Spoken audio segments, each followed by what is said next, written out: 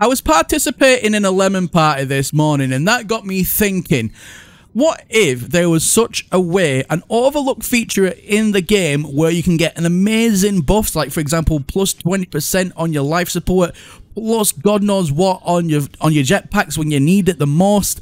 Is there a feature like that? Well, yes there is, and it turns out it's an awesome way to make nanites as well. So let's get into today's video. I'm going to show you exactly how it's all done.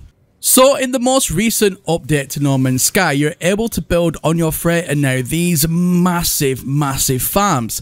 So what you need to do first of all is go ahead and load up an entire freighter level full of every plant you can think of. This will come in handy much later. So as you can see here, I have every single plant, and it's so easy to pick up from. It's stupid. You just literally go to the middle of this floor in here, harvest all, and it harvests 4 at a time, and you're just literally going down the line until you get the entire lot. So once you've gone ahead and you've harvested all of your crops, you want to come over then to the nutrient processor. Now the nutrient processor is fantastic. It's such an overlooked thing in the game because you can start making things like dough, you can make things like cookies, drinks, stews. I'll have a link in a video description to an amazing list that I found where it'll give you all of the very best ingredients that you can use, because you're going to want to make a good selection, and more on that later to the reason why.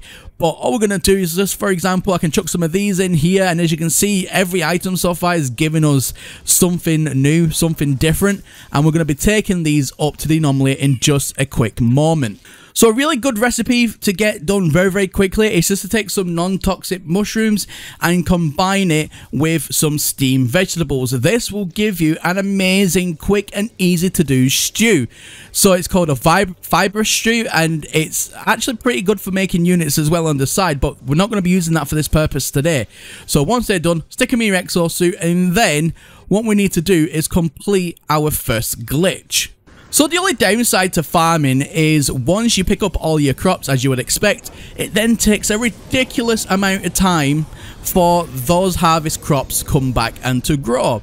So what we're going to do is cheat the game a little bit.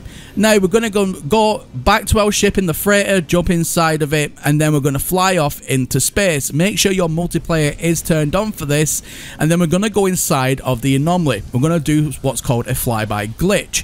So the flyby glitch easily works like this. As you're flying through into the anomaly, we're going to get an item ready to transfer. It can be any item that you want. So once you get this item to transfer, we're going to send it over to a player as soon as they come up on the list, and then reload your auto save. If you land and you haven't managed to send over an item to anybody, don't worry, just fly back out again, do the same on the fly out, rinse and repeat until you get somebody.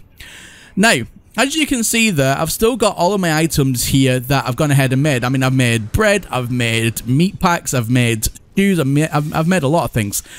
But what about my crops that I've picked up? So the reason that I went ahead and did that is whilst I was picking up these crops to begin with, I never made a save. So that means now I get to keep all of the crops that I've picked up, and they are fully grown again instantaneously, thus saving in a stupid amount of time. So all we're going to do from here is jump in our ship, fly off back into space, go inside the anomaly and land, and then we're going to make our way to the back, because we're going to go and speak to a very important NPC called Kronos.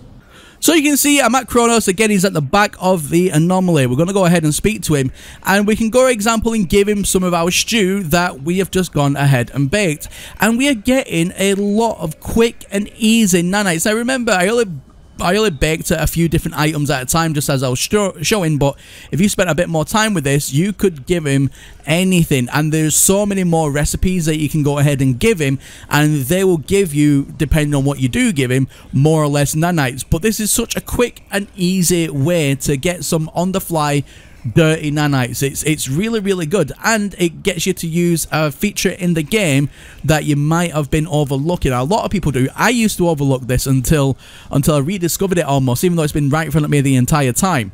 Now another thing that you can do with these is you can go ahead and get buffs. So if you don't want to feed that big fat guy at the back, then you can use them to get some instant and insane buffs. So these are really good to have on your person anyway, anytime. So for example, if you're struggling, you need some instant jetpack power to get out of a situation, eat some bread. If you want to get some life support recharged, eat some meat. If you want something to get other things all recharged, like for example steamed vegetables here, these give you 20% on something else. It's honestly ridiculous.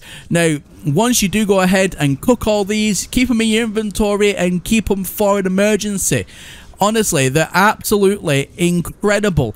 Also, if I can ask guys, can you do me a massive favor? If you have enjoyed today's video, then before you do leave today, can you please press that like button? It really helps the video get out there, and this information can be seen by more people, and the more people that see it, the more people can take advantage of these different methods. Also, if you are new around here, don't forget to subscribe. I do things like this now on a daily basis, giving lots of information, tips, glitches. That's what I do. And if you want first dibs on seeing that, then don't forget to absolutely smash that notification bell as well.